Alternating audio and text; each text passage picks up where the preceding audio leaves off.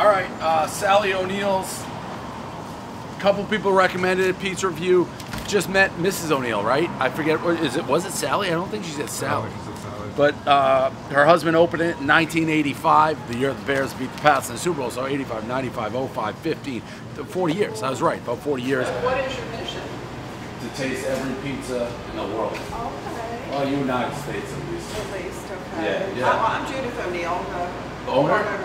Very nice to meet you. How long have you had it for? 40 years or so? My husband started it back in '85. Super sweet lady. She's like, we're changing how we do things a little bit, just takeout and delivery, like during the day, except the weekends, full service. She's also, which I really appreciated, she's like, I want your feedback for good or for bad. Well, I hope you enjoy it. We'd love your feedback. All right, I'll give it to you. All right. Sally or Mrs. O'Neill, I'm not going to give you bad. I am not a monster. I don't care what this tastes like. I'm not going to go to your face and tell you a bad pizza when you've been doing it for 40 years. Interesting looking, not totally my style, floppy. Not going to go back in there. We're not going back in there, Austin. She's too nice. I can't do it. I almost better off just not eating it.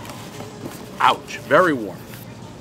This actually reminds me a little, the looks of it, like a Greek pizza, in that a lot of, they say it's the cheese.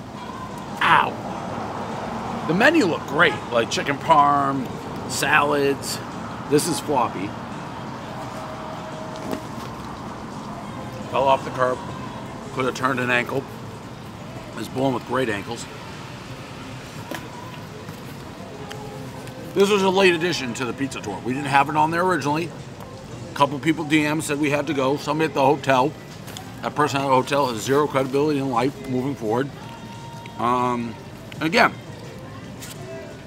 some people can tell me where to go, but if you pretend you know the pizza reviews, you know this isn't my style. Some people love it. Kind of greasy, messy, floppy. Some people wolf that down. I ain't one of them.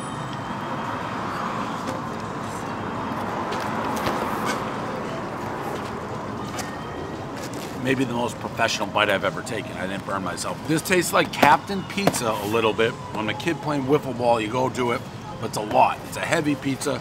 I'm gonna go 6-1 on Sally O'Neill's, 9-8 on the lady, and I bet sit down dinner is the way to do this spot. Sally O'Neill's Pizza Hotline Gourmet. That's a review. Let's just slowly walk away.